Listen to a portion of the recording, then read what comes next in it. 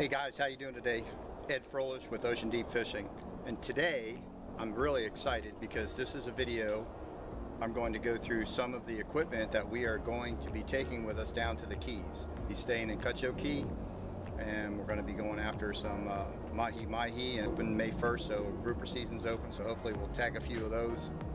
And red snapper is, I believe, is still out down there. I'd have to double check on there, but definitely yellowtail. Mangrove snapper on there, so we're hoping to catch a few of those. So anyway, I'm going to be showing you some of the equipment that we're going to be taking with us, some of the new equipment that I bought, and just tell you a little bit about how we fish down there and what we like to do.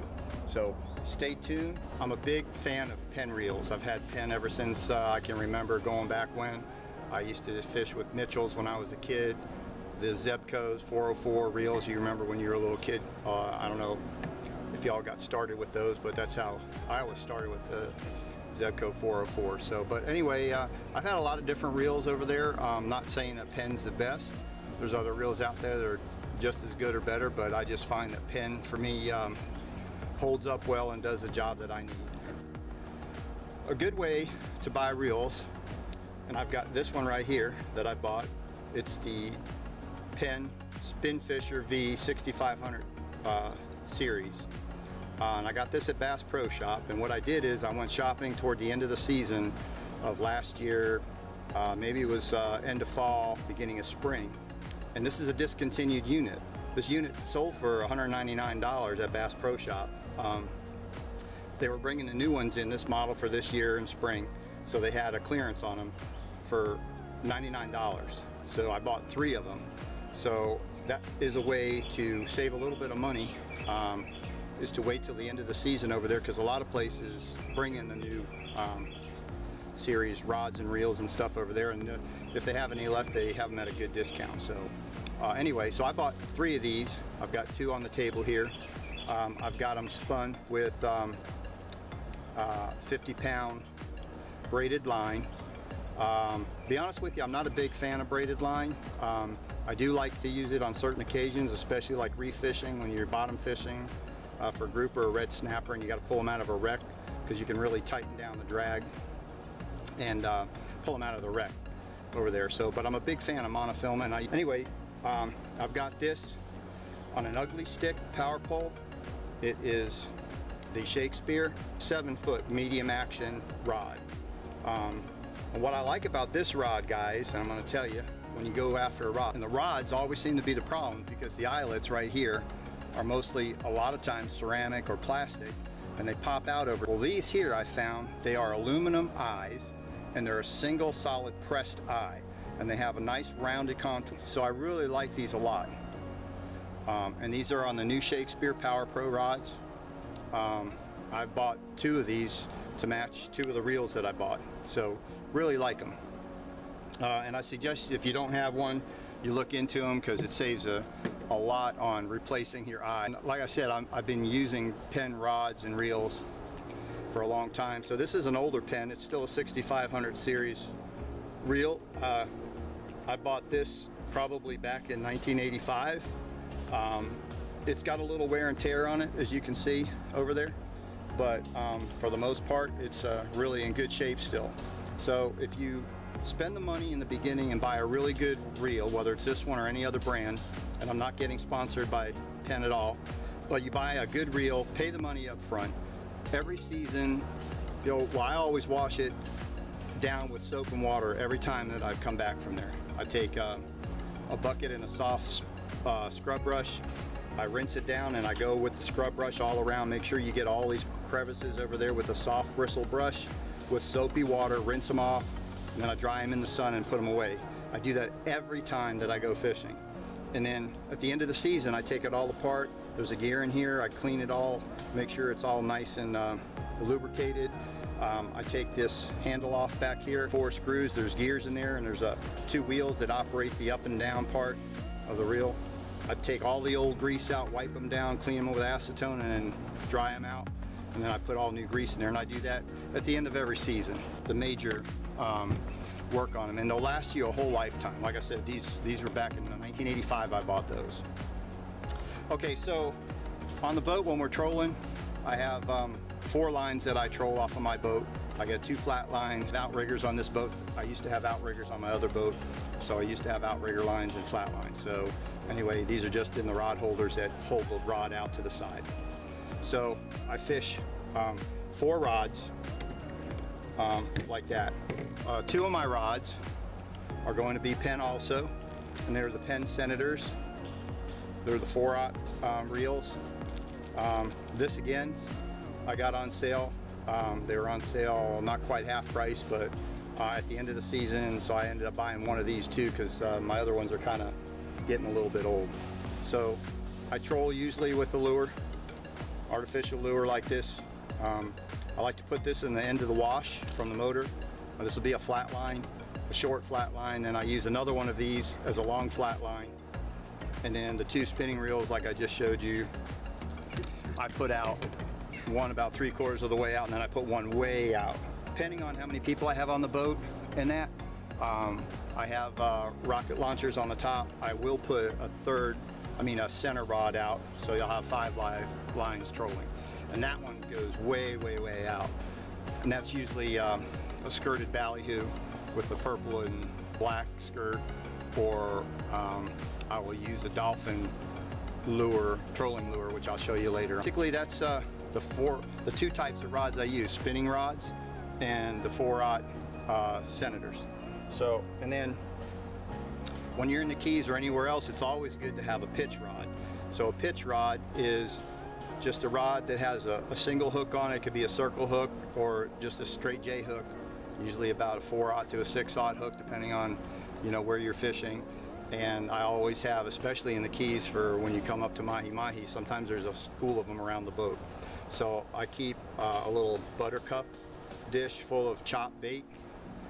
Does 2 things. Is if you all of a sudden come up on a bunch of fish, I can use those cut bait to pitch out to keep them around the boat, and I also use them on my pitch lines. So I always have at least 2 ready. And it's a spinning reel over there. Basically what I end up doing is I have all of my lines, I end up with a barrel swivel on there because they turn and keep a lot of the twist out of the line. So I use one of those, and then I'll use a 40, anywhere from a 20 to a 40 pound fluorocarbon leader with a 2/0 hook.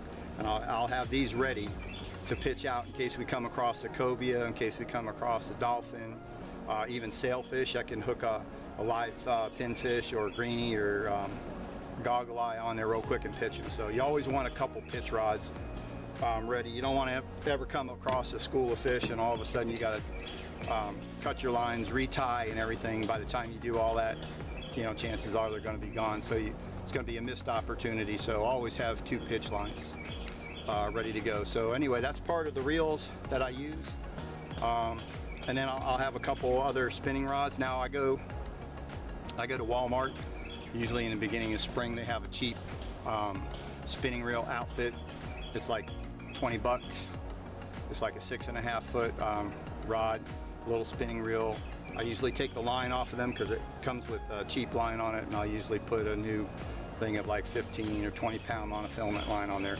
And I use that for catching bait, or just if you come across the buoy or a log floating over there and you see some triple tail, they're okay, they're light enough you can catch some triple tail and have fun fighting them in. So, but basically that's about it as far as the equipment that I take over here in the Keys or anywhere offshore here in Central Florida.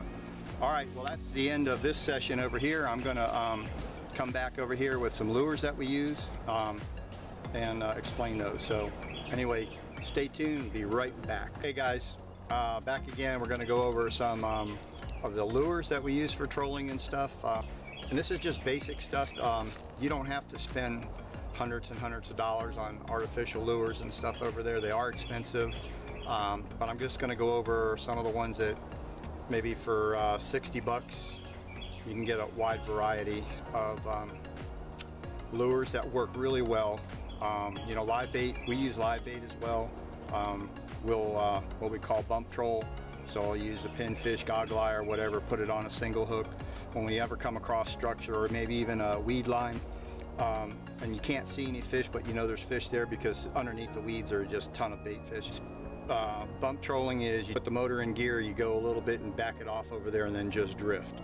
And you just keep doing that on and on and on. So it takes a long time for you to get anywhere, but that'll bring some fish that you can't see, because a lot of times the dolphin, they're 30, 40 foot underneath those weed lines swimming around over there, and they come up, you'll see them come up to the weeds and bust the weeds over there. They'll feed for a while, and then they'll go back down and sound to 30, 40 foot, and that's where they like to swim at. Weed line looks really heavy. You see a lot of bait underneath it. You just don't see the dolphin. You fast troll back and forth. You haven't had a hit. Try bump trolling, because that really works for us. Anyway, let's get to the lures. Okay guys, so here's a box. I have some stuff in over there. I wanted to show you, that's purple and black. That's actually pink and black skirt. Purple and black also works pretty well. We use that for trolling behind or skirting a ballyhoo over there. And I have these fast rigs that you can make your own ballyhoo rigs. You can see, so you can see the beaded chain. It's a 6/0 straight J hook.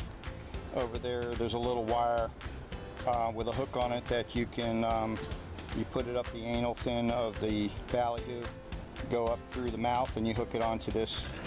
You can see right here it has a little hook eyelet. You put that on there and you pull that through, so at the very end this ends up being right at the anal of the ballyhoo. You can just cover this with any sort of a skirt or anything that you want. I've got the purple and black. This is a really good one for kingfish. Kingfish and wahoo seem to like those colors for whatever reason. And then we have this one here that's good for dolphin. They hit dolphin, if they're hungry, they're going to hit anything, but on particular finicky days, they do have particular things that they like. So, and then of course you have your sea witches, and that just makes like a broad fan that's in front of the ballyhoo. So you put that like this, and this large part here of there will fan back, and it covers your ballyhoo as you're trolling over there. So that's one of the other things we use. One of the most popular ones I use all the time, it's always trolling and it's always on one line no matter where we go, is this one here. It's a Dolphin Delight. They come in several different colors. They're not expensive. I think they're like $6 or $7 a pop. Let's see if this has a price on it. No. It comes pre-rigged. It's got a 6/0 J hook right in there. It's on wire. So if you remember, I showed you, let's see, I have on all my lines, on my trolling rigs, I use a barrel swivel over there. And the barrel swivels are good because they turn, they've got ball bearings in them, so they're not just turning on a piece of wire, and they keep, they really do a good job while you're trolling on keeping the lures and the lines from being twisted so much. Anyway, that's what I use on all my lines, and then I just pop this off and hook on whatever trolling lure or ballyhoo that I'm going to be using. Now here's another Dolphin Delight. This is another favorite color that I like to use. It's kind of an orangey red with white feathers. They seem to hit that pretty well. So on most of my trolls, I always have this out. Always that color. That does really well. And then I usually have 2 skirted ballyhoos, and then a number of options of the 4th one is depending on what I have. Now this is what I've pre-made to go down there. I have several of these made out of 7 different colors. I bought this from Bass Pro Shop. They come in a package of, actually I take that back, I ordered this online. They come in a package of 6 different colors in a package, but they come in 6 different colors. I pre-rigged them. As you can see, I have a 6/0 J hook. I have beaded beads. Now all these beads do is keep the hook at the right length. So what you want to do is you want the hook to be right at the end of the feathers. Where the feathers come on, you want that right there. Okay, so that's it, and I have 3 or 4 colors made up of that. I've got 30-pound wire leader that I've twisted up myself, so this is all made at the house. And while you're sitting watching TV, you can twist a bunch of them up, have them in your tackle box. The heavy duty stretch 30, or I'm sorry, it's not the 30, it's the 12. It's dolphin color, so I don't know if you know it, but dolphin love to eat baby dolphin. That is a brand new lure. I haven't used this one yet, but my last one had all kinds of teeth marks on it. Oh, let's see, look at this here.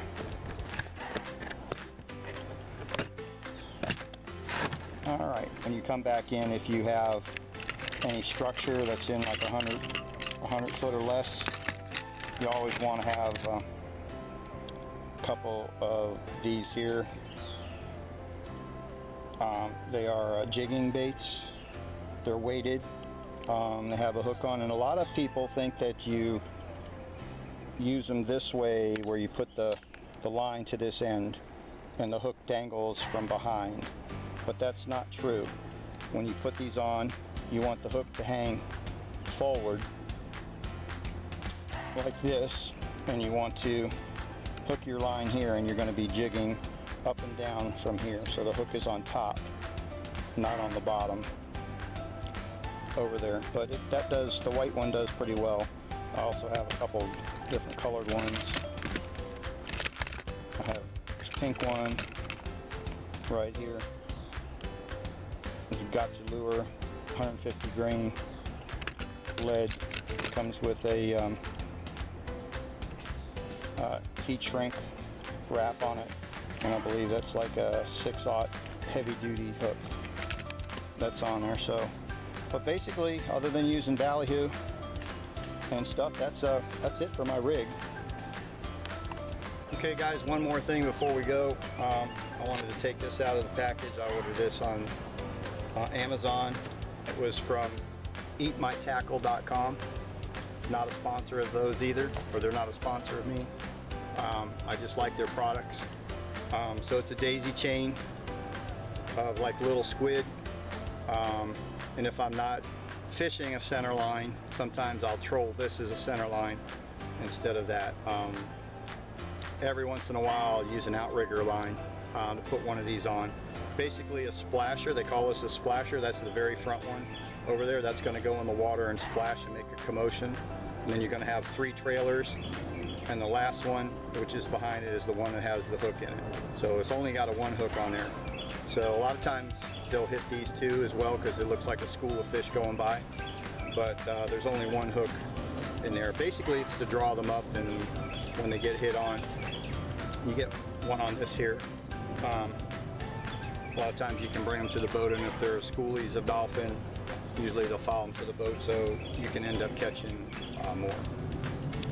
We're going to try to do some bottom fishing over some of the reefs over there. I've never fished out of Cutcho Key. That's farthest south I've fished over there, because normally I fish out of Isla Morado or Long Key, or Marathon. So this is going to be a little new territory for me, so I don't have any numbers or anything that I'm used to fishing for down there. So anyway, we're going to give it a shot. So I hope you enjoyed this. Subscribe below, please. Give a thumbs up, and don't forget to hit the notification tab there, the bell, so that you get notified on our next video. So until we see you again, tight lines. Hope you catch a big one.